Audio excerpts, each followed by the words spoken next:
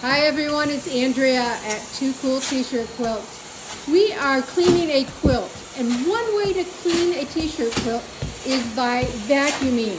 So what we're doing is we're using a attachment with a good suction, and we're just vacuuming the entire quilt, getting it all dedusted. This quilt was hanging over there, and everything in this shop just gets so dusty. And so Lorelei here is working on vacuuming. It's not an easy job, but this will keep us from having to throw it in the washing machine on this round. So another way to clean a quilt, whether it's a t-shirt quilt or any quilt, is to vacuum it.